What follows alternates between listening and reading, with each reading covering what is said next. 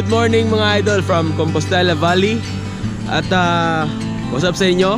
Simulan natin ang bagong taon, ang 2020, ng malupit na travel. So samahan niyo ako mga idol. Actually wala akong plano kung saan talaga yung final na destination natin ngayon, pero hopefully makahanap tayo ng magagandang spots. Mag-explore tayo, mag-adventure tayo mga idol. So samahan niyo ako today. Malayo-layo yung pupuntahan natin ngayon mga idol. So tara, let's go.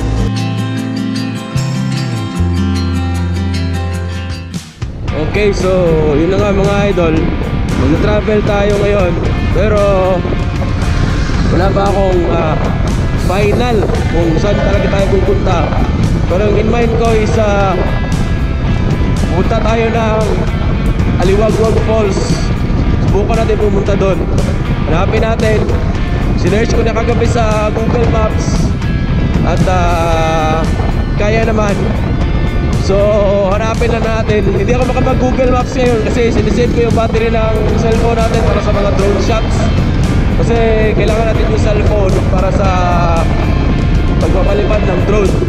Kaya ngayon, hanap lang muna tayo ng kung saan tayo pwede mag-breakfast. Kasi nagugutom na ako, hindi pa ako kumain eh. So let's go mga idol. Meanwhile, yan, kain muna tayo mga idol. May nakita ako dito.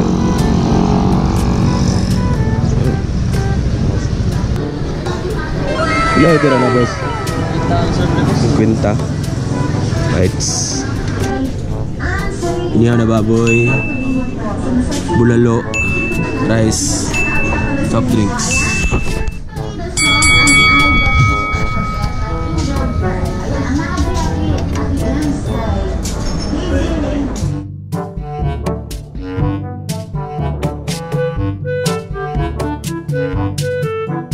tomorrow. So tapos na tayong kumain mga idol. Ito, balik tayo sa daan at pagpatuloy natin yung kung saan tayo pwedeng pumunta. Subukan natin yung sa Aliwagwag Falls. So sa ngayon nandito pa tayo sa Mawap at yung goal natin is pumunta ng Monte Vista para doon yung papasok papunta ng Aliwagwag Falls. So ayun, samahan niyo ako. Tara.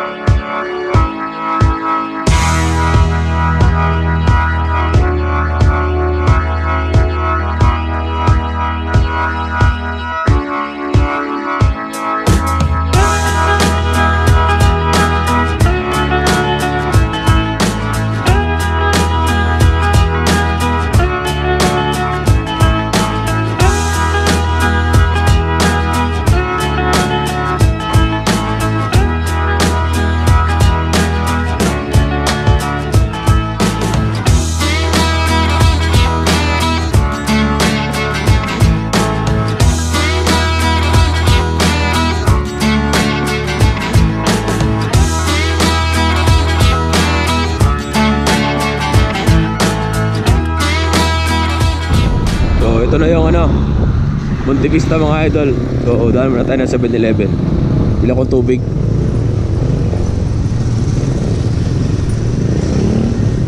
So ayun, pagas muna tayo mga idol para sure na haabot tayo dun sa destination natin. At ito na tayo magtanong. Gusto diri ba gawin ng kuan Aliwagwag? Asa maagi dira kana? Kana nga to. Sa street sila. Nasa ubos sila na tulay nga dako na sir. Oo. Tulay nga dako din. Mo di ba kilid naman sa dalan no? Oh, sila sa Usminya. Yan panay padalan pa sa kagbabaw pakatingin. Hindi kawala na siya sir. Gikan diri mga pila ka oras padulong sa Aliwagwag. Kuan. Usar ang urong. Sa ka oras? Kaya ang isa. Kaya ra isa. Okay. Liko-liko lagi diha. Simentado man ka. Okay. Tawag liko. Sakto yung napagtanungan natin, alam na yung daan kasi nakapunta na siya. So dito daw, galing dito sa kanto. So yun na nga, yung sabi niya 1 to 2 hours daw. Depende kung gaano kabilis yung takbo natin. Lumiko tayo ng right pagdating ng Monte Vista. So eto daw, nakakin na natin itong daan na to. At madadaanan natin yung malaking tulay. At doon na yung Aliwagwag Falls. So yung Aliwagwag Falls mga idol, along the highway lang yan, madadaanan nyo. So hopefully hindi natin malagpasan mga idol kasi nasa highway lang eh. Sana maraming signage kasi first time kong pumunta dito eh. So tara mga idol.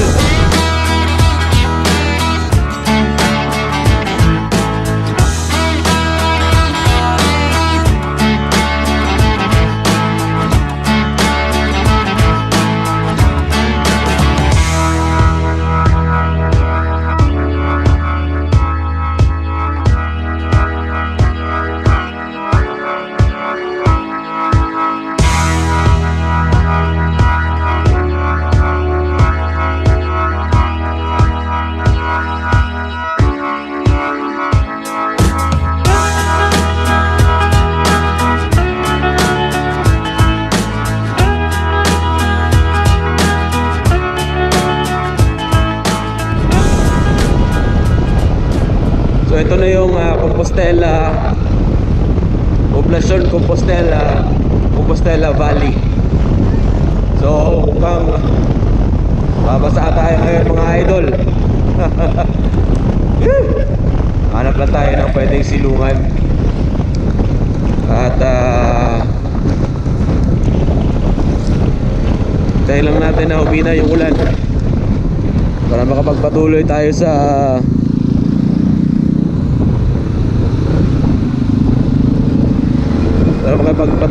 sa journey natin mga idol. So tuloy muna tayo kasi medyo mahina pa naman. Pero kung maabutan tayo ng malakas, doon na tayo titigil mga idol. Sayang kasi yung oras eh.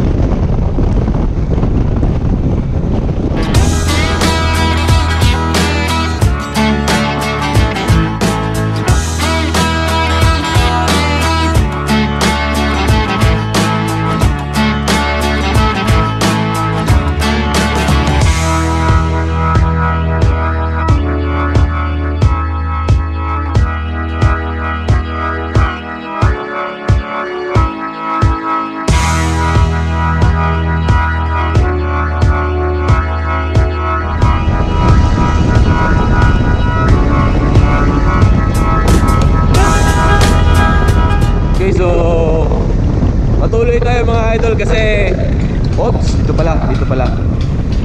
So eto,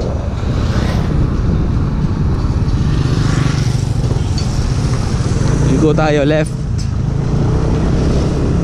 Eto yung papunta ng Aliwagwag. Doon yung Bataan. So yun na nga mga idol, tumigil na yung ulan. At buti na lang tumigil agad yung ulan. So tuloy tayo sa biyahe. Let's go to Aliwagwag Falls mga idol.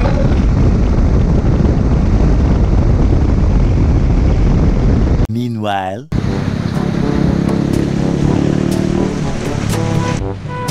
stranded mga idol kasi sobrang lakas ng ulan. Pero tingnan nyo,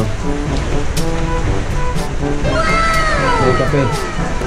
So hindi ko na-expect to kasi in the middle of nowhere may waiting shed saka may kape, umuulan. So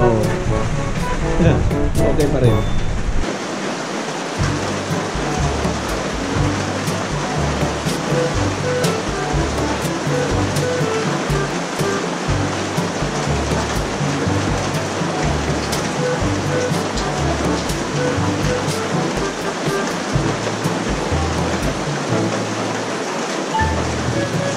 So kailangan pala yung lumang 5 pesos. So may hanap po na ako. So ito.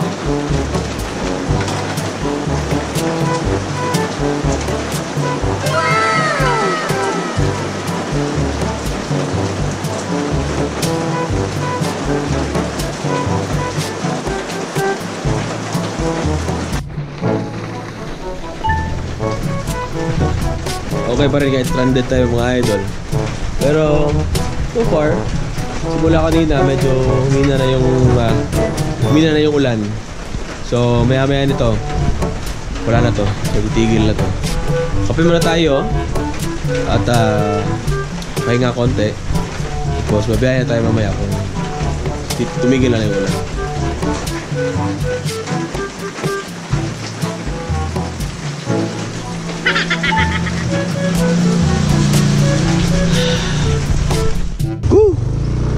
Tuloy tayo mga idol. Dahan-dahan lang tayo. Sayang kasi yung oras. Eto, raincoat mode.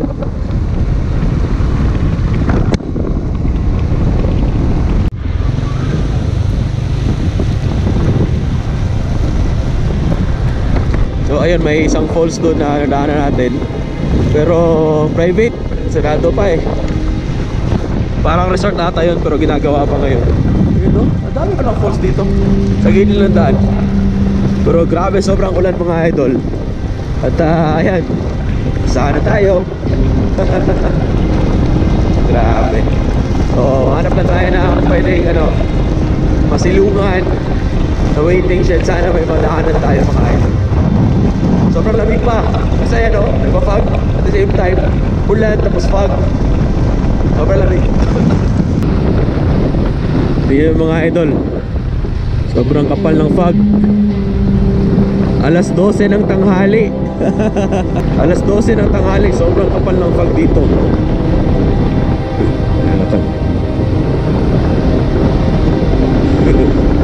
Nakakatakot yun ah.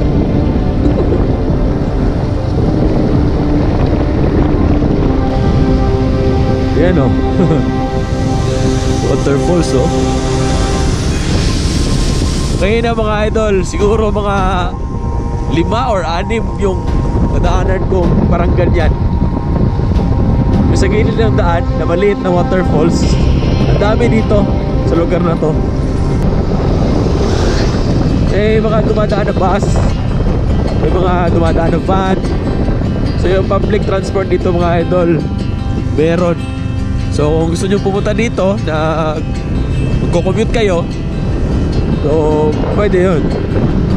Sa mga motor naman, okay naman yung daan. Baon lang kayo ng raincoat kasi siguro itong lugar na to maulan eh. Rainforest. Tapos sa mga 4 wheels naman, walang problema kasi maganda yung daan eh. Look clear naman mga idol. Oh yes.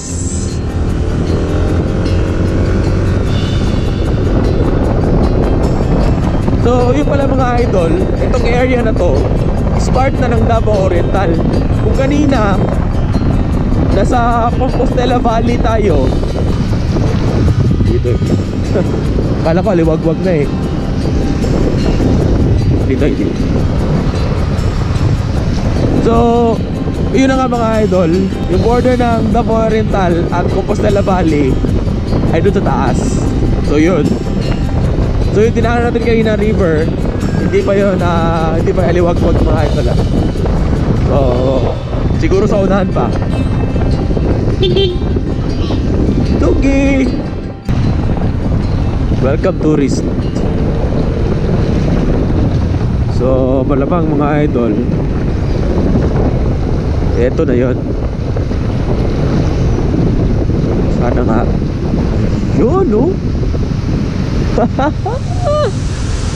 Oh my god, ang ganda. Woo!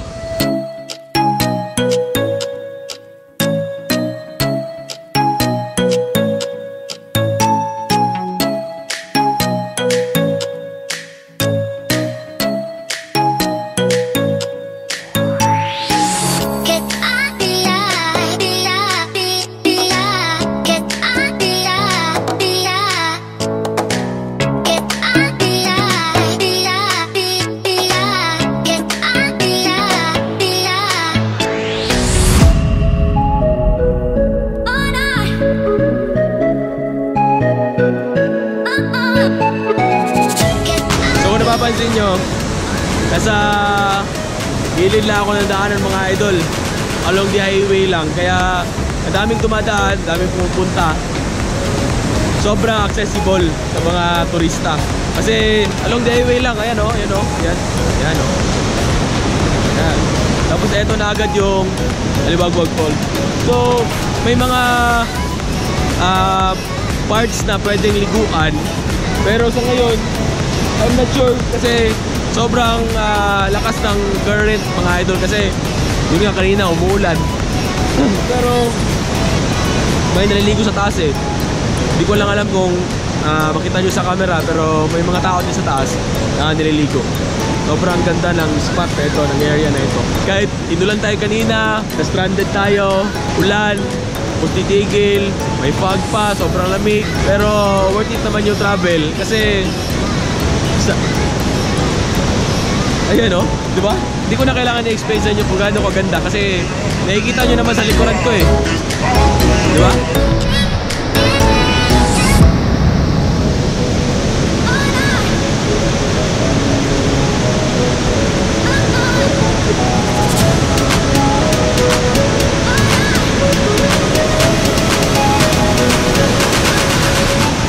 Sulit yung mga pinupuntahan natin lately mga idol kasi gaganda ng mga view. First part pa lang to ng series na to mga idol. So abangan nyo pa yung mga pupuntahan ko. Dami pa lang pwedeng puntahan sa lugar na to. Hanggat sa kaya natin puntahan natin mga idol. Sabay nating i-discover ang area na ito. Maraming salamat sa pagsama sa biyahe ko ngayon. At huwag muna kayong bumitaw kasi first part pa lang to. May mga susunod na mga uploads pa. Once again, maraming salamat sa mga idol na solid na sumusuporta dito. Sa Team No Skip Ads, maraming salamat sa inyo. Don't forget to like, comment, and subscribe. Kita-kits sa susunod na mga uploads mga idol. Maraming salamat. Ito ang Biyahe with Ken na nag-iiwan ng kasabihang ride safe, God bless, at always spread the good vibes mga idol. Peace!